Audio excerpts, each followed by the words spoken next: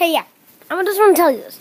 So, one of my favorite YouTubers for iOS screen recording just recorded a video on how to get AirShare back and working.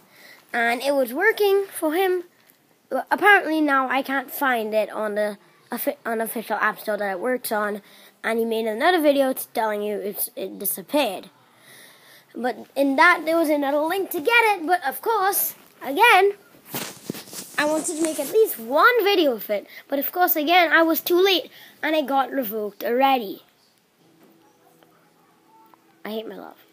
I hope it comes back on Tutu app where I could get it again. I just hope it comes back, please. Hope it comes back. I hope it comes back. So, just saying. Right. I wanted to make a screen recording video today for you guys, but sorry.